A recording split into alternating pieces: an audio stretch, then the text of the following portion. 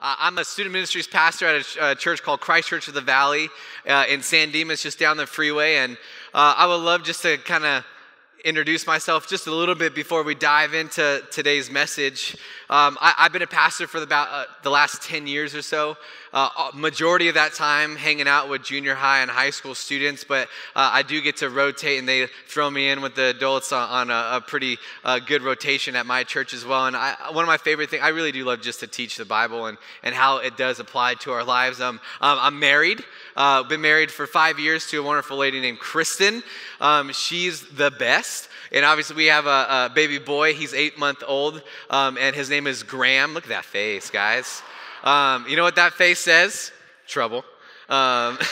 Just a smirk of like, I know what I'm gonna do. A little known fact about my wife and I, we met in 2005 on Maui. So like in Hawaii. And I know what some of the women are thinking. They're like, like The Bachelor.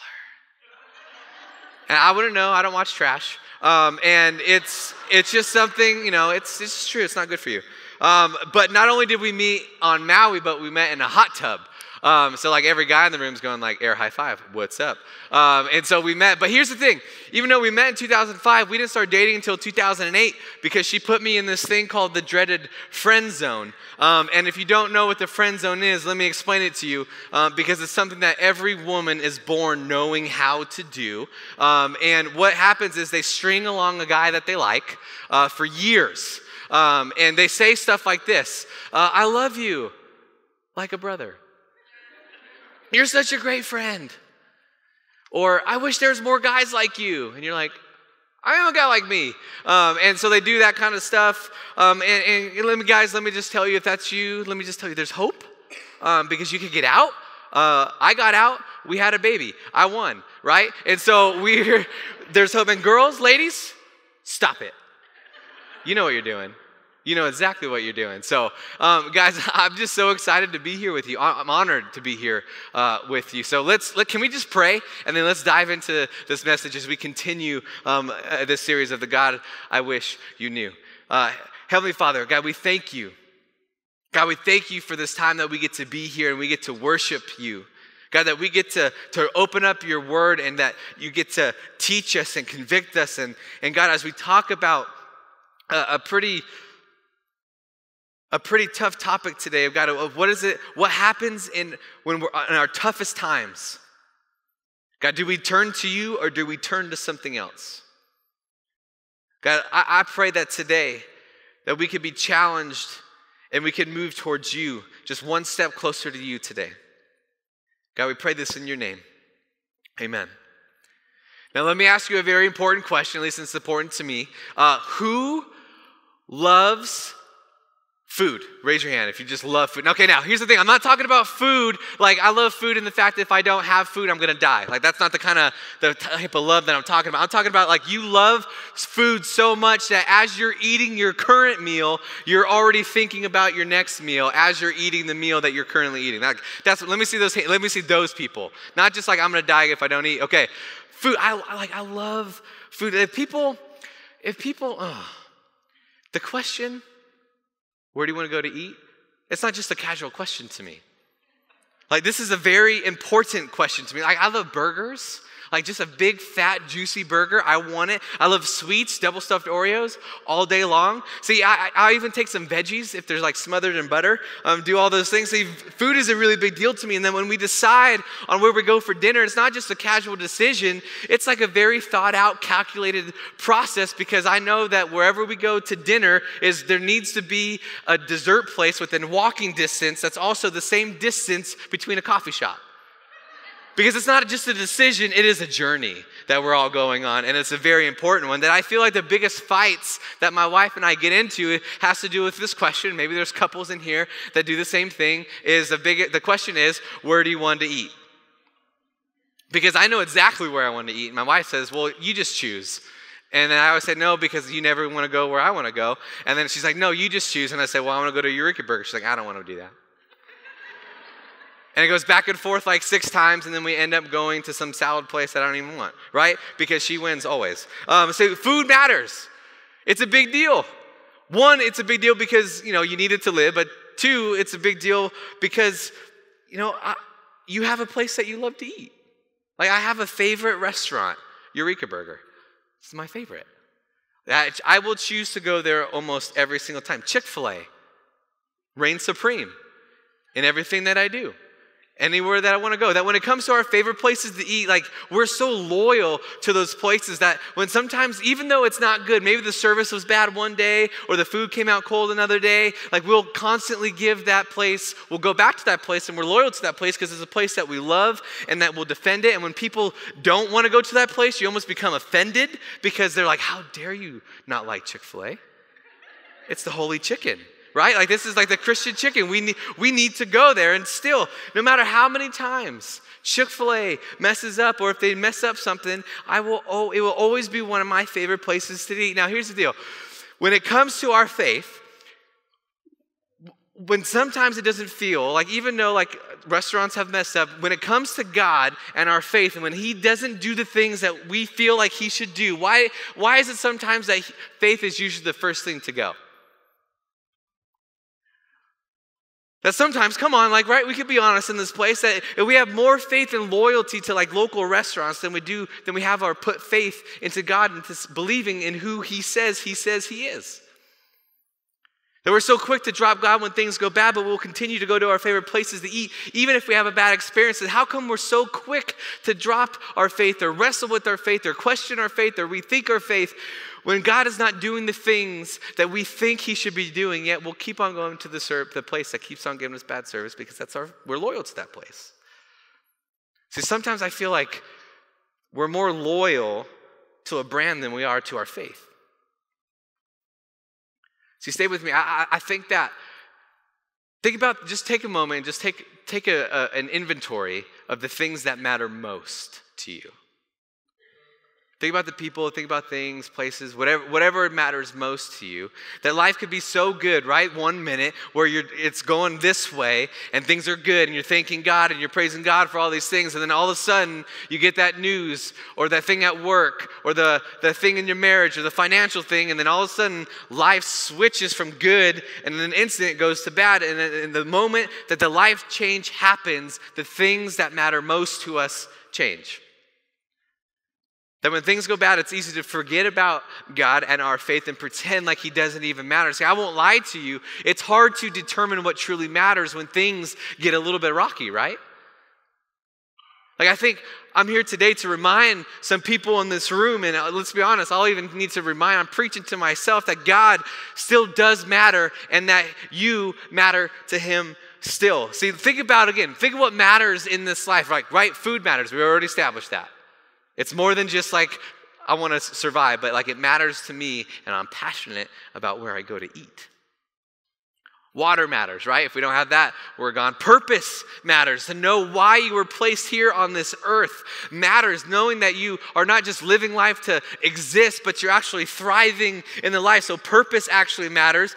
Relationships matter because you know for a fact if you're in bad relationships, bad stuff happens around those things. So healthy relationships are a very good thing. And like, love matters. See, life gets hard, but it's so easy sometimes to say, well, life and God and faith doesn't really matter. Why?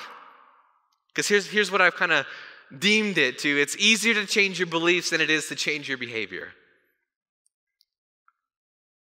That it's easier to change what you believe than it is to change your behavior. See, I think it's easy. It's the easy way out to say, well, I just don't believe that anymore.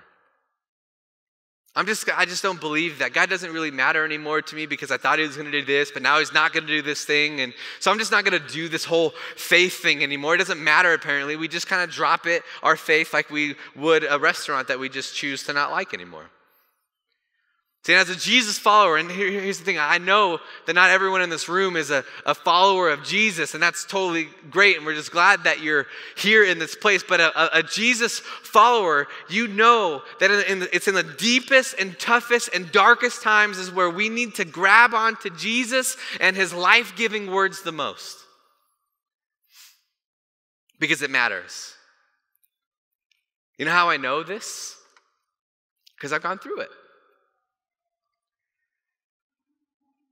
Like, can we be honest in this place, Active Church? Like, this is a place where we could be honest with each other and like kind of be transparent The last 3 years of my life, I would say, has been the most difficult times of my life.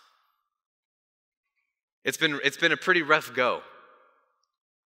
In the last 3 years, my mom came out to be a major alcoholic. Like, you ever see the show A&E Intervention? Like, where people go and they confront the people that are doing damage to them and the family members and friends around them. Like, I led an intervention for my mom. And she went into rehab. She came out of rehab. A month later, relapsed. Thankfully now, by the grace of God, she just got her year chip a month ago. And it's awesome to see what God is doing in her life. But just like anything, any decision, you don't get away from the consequences. And just the years of the alcoholism, now my parents are going through a nasty divorce. And at 31, it still sucks. It's still tough. And because of this, there's tensions in the family. So brothers and sisters aren't talking to each other and not talking to some parent. And there's just all this mess that's happening in between all this stuff. Even this year, I got overlooked for a job that I thought I should have. So I started dealing with like identity issues and kind of like, am I good enough? And walking through that kind of things. And even on top of all of that, probably because of all the things that are happening, that I end up I suffer with anxiety and I go to therapy because of it. Ooh, it's a lot.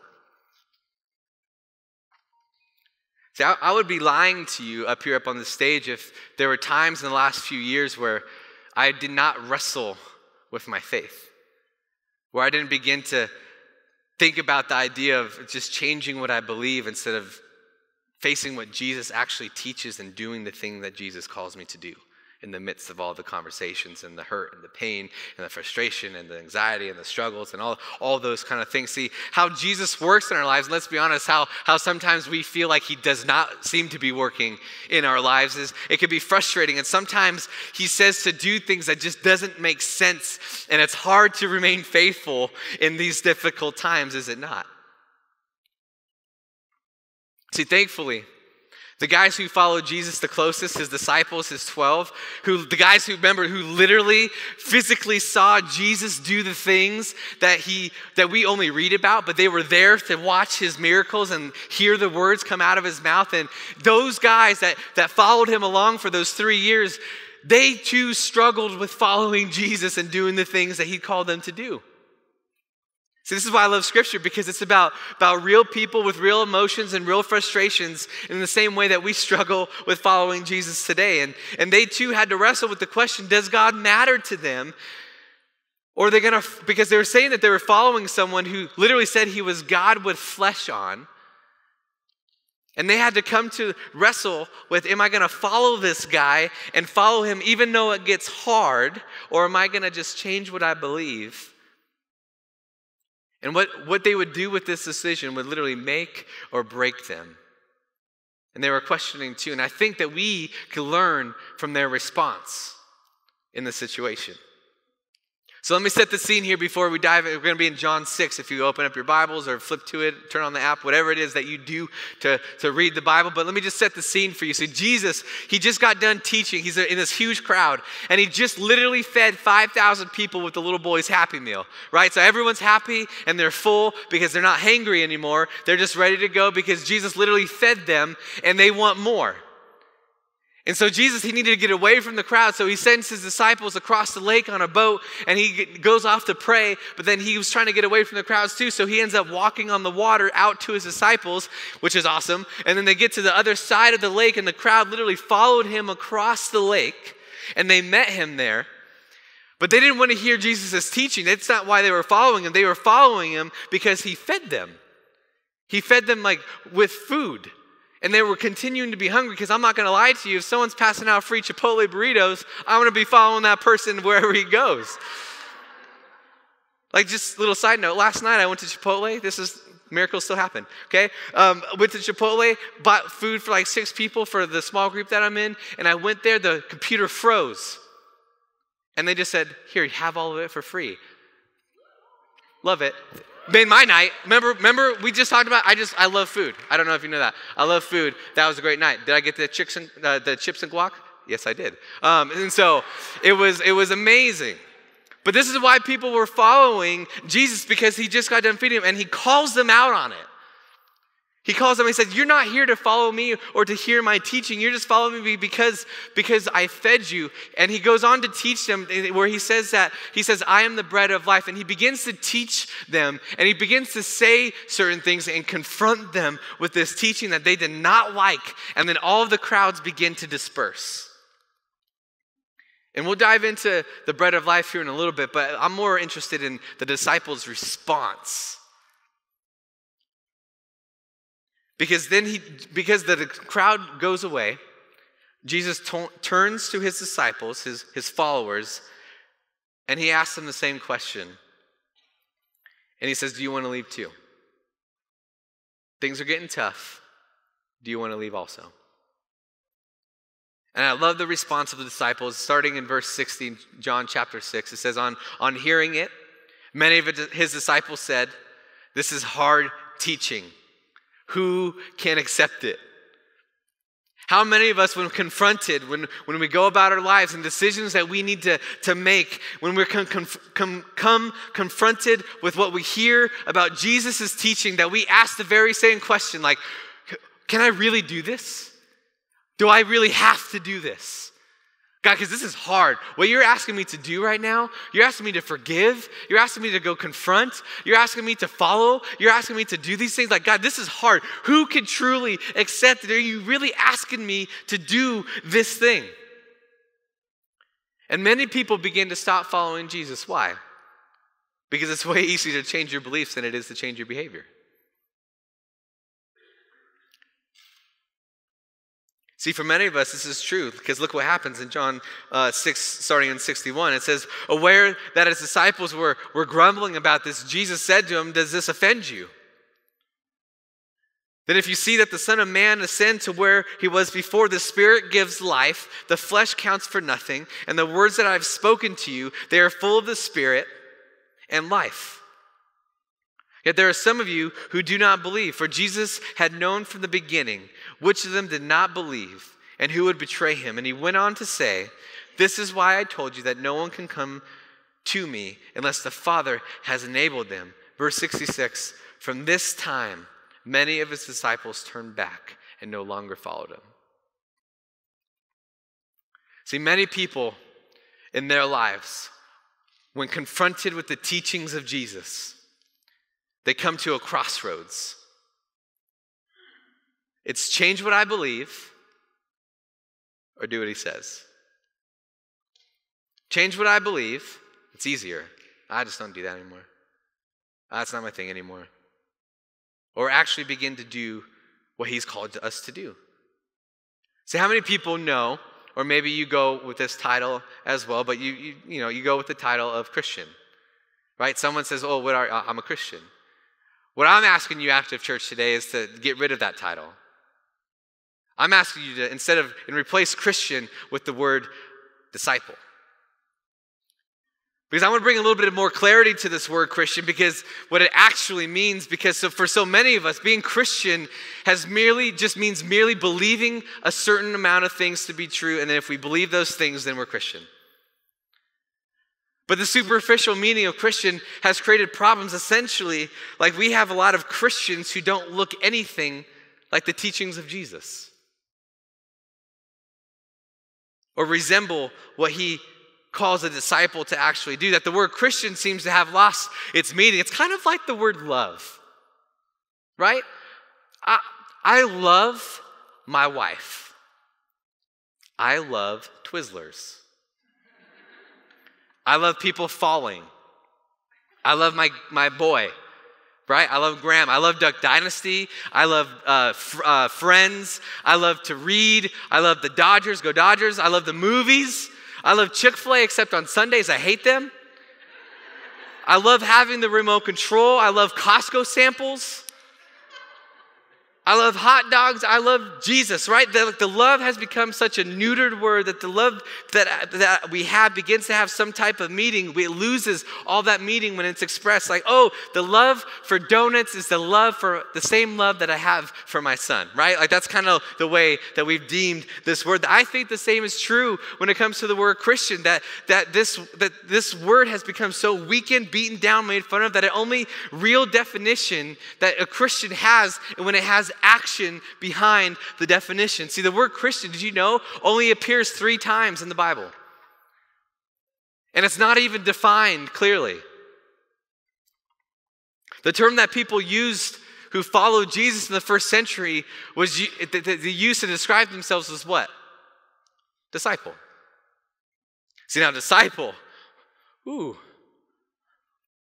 that's a terrifying term. Because a disciple is so clearly defined by Scripture. A disciple is so clearly laid out for us of what the requirements of being a disciple means. That a Christian, you could be Christian and believe kind of anything. You could be a Christian and adopt any kind of lifestyle. Oh, I'm a Christian and this is what I believe.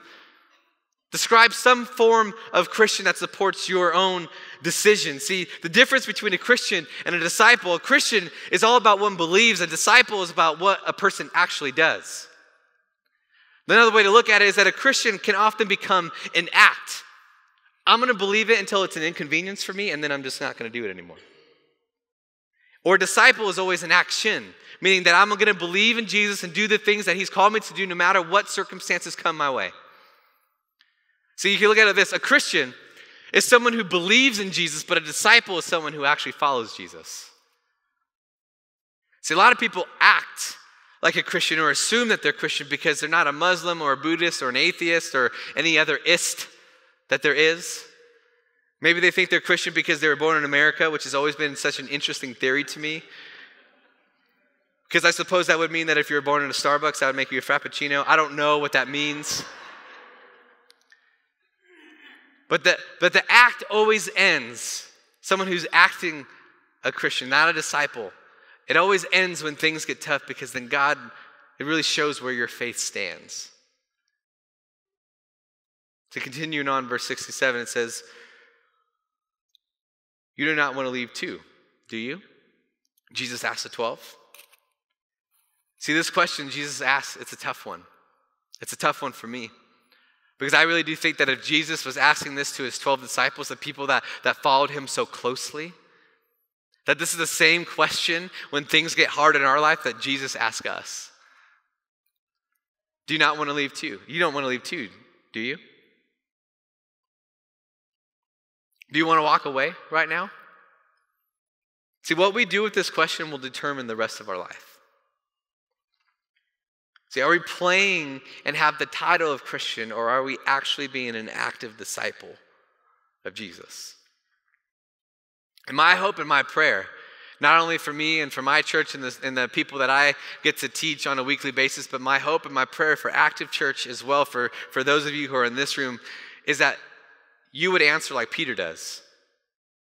That you would answer and respond to hard things just like Peter does. When Jesus seems to turn to us and says, do you want to leave? In verse 68, this is what he says. Simon Peter answered him, Lord, to whom shall we go? You have the words of eternal life, that we have come to believe and to know that you are the Holy One of God. He says, Lord, like, where are we going to go? Where else are we going to go? We've left everything to follow you. See, his question is that when things get tough, that when we feel God doesn't matter, when our faith is on the line, that we have to ask the same question, where will we go? Because here's what I've seen to be true, that if we do not turn to Jesus, we will turn to something else. If we don't turn to Jesus in the toughest moments of our lives, we will turn to something else.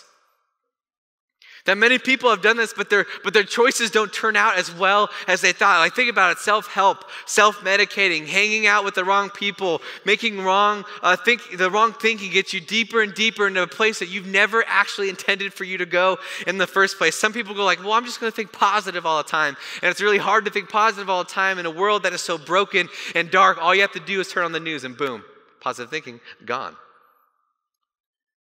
Some people think, well, if I just get what I want, well, I'll do whatever I can to be satisfied and get whatever I need to feel satisfied, that I'll chase after that status, that power, that job, that woman, that man. I'll get this car, I'll get this house. If I get this thing or that person, I'm going to feel the way that I feel like I'm supposed to feel. Right? Do we do what we want to do and what we want to chase after, or do we chase after and be a disciple of what Jesus calls us to do and do the things that he tells us to do? See, I think it comes down to this question. It says, am I really willing to not do my plans? Or would I rather do what's best for me? That's the question that I kind of keep coming back to. Am I really willing not to do what I want to do, or do I want to do what I feel is best for me? See, this is not only just a huge question, this is a daily question. I hate this question. I hate this question because of how much I love my plans. My plans are freaking awesome. They are. The plans that I have, what I want to do with my life, and the comfort that I have around me, and the people that I place in front of me, and the things that I choose to do, the places where I want to go, and who I don't want to talk to or I do want to talk to, that my plans are great. I love my plans. They're wonderful. It makes me feel nice. And here's the tension. My natural plan springs from my selfishness. And I'm a very selfish person, I'm finding out. And I'm guessing that I'm not alone in this, am I?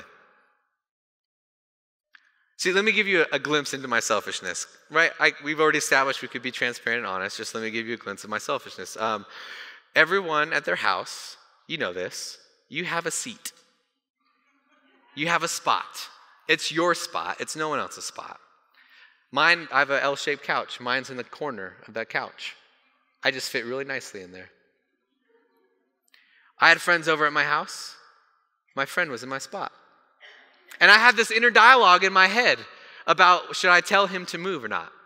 Because it was my spot. And I remember having a conversation in my head of like, oh, he's in my spot. Justin, he's a guest at your house. I don't care. It's my spot. No, Justin, he's a guest at your house. Guess what I did? I asked him to move. It's my house. It's my spot. Right? Drive up to Chick-fil-A. Love Chick-fil-A, except on Sundays. Drive up to Chick-fil-A. And I see, when you get out of your car, I quickly get out and I see there's just a whole mob of people about to go into Chick-fil-A. What do? Quickly hurry to the door to get in front of them. Large fries and a large root beer with an Oreo shake after before all these people, right? I need to get, and not only that, someone was in my booth at Chick-fil-A. So I picked up my tray and I just stared at him, stared him down. Mad dog, you're in my booth, right? These are the kind of things that go through my head of selfishness. And I know I'm not alone. And here's the deal, that it's something that I've kind of been learning is that I'm not as selfish as I used to be. And as a disciple that I'm learning from Jesus more about my selfishness every single day and the how to release my plans for what Jesus has for me. And I'm also learning, and this is cool, that when I surrender my plans for his plans, that Jesus seems to support and reward those decisions. Because it's way easier to change your beliefs than it is to change your behavior. But a disciple of Jesus, they'll do whatever is necessary in their life to follow what Jesus calls them to do. Even when things don't go our way, even when things aren't the best, am I going to do it my way or am I going to do what Jesus calls me to do? Let's go back to Peter's response because I love it as we kind of are wrapping up here. That in verse 68, Simon Peter answered to him, Lord, to whom shall we go? You have the words of eternal life. We have come to believe and know that you are the Holy One of God. And Peter says, like, God, where do you want me to go at this point? God, I literally have left everything. Everyone's leaving. Things are tough. Where do you want me to go? He says, we believe and know that you're God, and this is the question that we have to wrestle with. Is your response like Peter's in the toughest times? Is your response like, God, where else am I going to go? Because I've given everything for you. Because this is where the struggle is. We tend to drop our faith when things get hard. But our response, my hope and my prayer is that we could respond like Peter. Where else am I going to go? Lord, you're everything. See, why does he say this? I want to go back to the beginning of the passage where Jesus begins to teach and people are confronted with his teaching, and that's when they started to disperse, because look what Jesus says, because it's amazing when we are able to grasp some of this. It's in verse 30. And this is the crowd when it says, so they asked him, so the crowd who's been following him because he's been handing out free Chipotle burritos, right? So he just say, hey, what sign then will you give so that we can see it and believe in you? What will you do? And our ancestors ate manna in the wilderness, as it is written that he gave them bread from heaven to eat. They're referring back to Moses when they're in the desert, and God would provide manna for the Israelites to eat so that they could survive in the desert. And Jesus said to them, very truly, I tell you, it was not Moses who had given you the bread from heaven, but it was my Father who gives you the true bread from heaven. For the bread of God is the bread that comes down from heaven and gives life to the world. And sir, they said, always give us this bread. And then Jesus declared, I am the bread of life. That whoever comes to me will never go hungry. Whoever believes in me will never be thirsty. Amen on that. Right? Did you guys know that I love food? I already mentioned that, right? As much as I love food, here's the thing about food and about thirst, is that no matter how much I eat in one sitting, I'm always going to be hungry. Right? The physical part of me, I'm always going to be hungry for the next meal. The things that I'm taking in my life, it's just not even food. Think about the things, the people, the status, whatever. I'm always chasing and I'm feeding myself with these things of this world. And I'm just always going to be wanting and craving more. And we're always going to be physically hungry. But this is the amazing thing about Jesus, is that he says spiritually, you come to me, you will never go hungry again. You will be full. The meaning and the purpose and the life that I've called for you, you will never go hungry or thirsty again. When Socrates, the old ancient Greece philosopher, when he was at the height of his fame, a student approached him and said, hey, how can I be like you? Like this student, he wanted to be a disciple of Socrates and said, I want to be like you. I want to be as wise as you. And Socrates said, hey, come follow me down to the ocean. And when they got there, Socrates said to the student, put your head under the water. And then Socrates held him there until the student almost drowned. And Socrates released him, and the student came up gasping for air. And then Socrates said, until you crave knowledge like you do air, you will never get it. Until we crave Jesus like air, we will never get it. That he is the bread of life. Sometimes, right? Sometimes we don't understand that Jesus is the bread of life until our table is completely empty and that's the only thing that's left. Before he's the only thing that we have to eat from. Because the moment that we do, the moment that we turn to him, even the toughest times, the most difficult times, the most frustrating times, the emotional roller coasters, the anxieties, the stressors of life, Jesus is the bread of life. We will never go hungry again. Spiritually, when we turn to him, during those times that Jesus' words, it says, Peter knows this. He says, you have the words of life. And this is something that I've been like kind of wrestling with and I've discovered about myself when it comes to Jesus and his words bring life, that I would much rather, right? Wouldn't we much rather, I would much rather be in the valley of life with Jesus than on the mountain tops without him. I would much rather go through the darkest and deepest hurts of my life with Jesus next to me because he is the bread of life than have everything I've ever wanted without Jesus.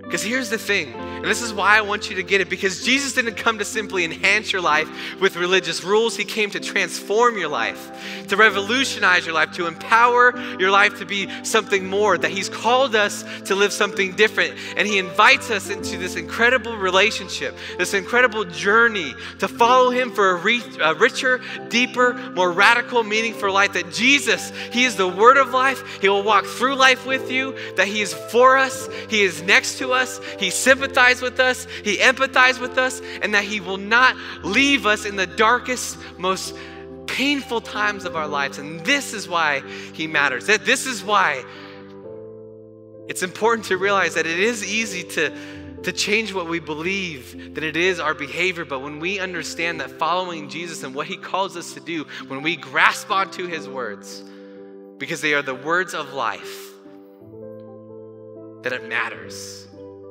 And it makes a difference.